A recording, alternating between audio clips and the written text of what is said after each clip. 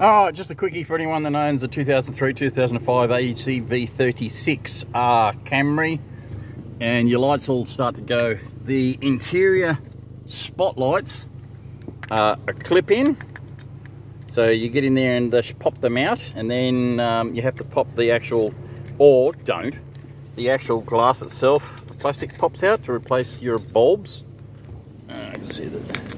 So the plastic pops out, and then your bulbs are there, really tiny ones, but I'm sure you can get those out, so you don't have to pop it out, but it is quite easy. It's just the little clips in the actual cardboard, you can't quite see, cardboard roof, so they pop out.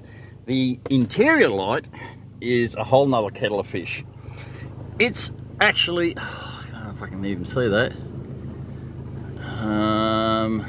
No, I can't use that.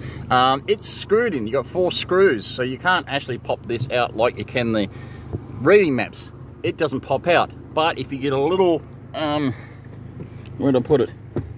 Little pick, and pick around the plastic, you'll eventually get it out. It's held in by 1 at the top and 2 at the bottom.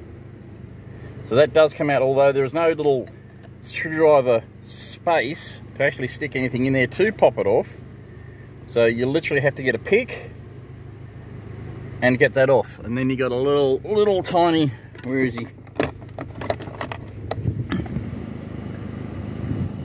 Little tiny filament like that. You can see that one's pretty much dead, but that's the one you're looking for. So it's like a half size, what do you call it, pontoon height?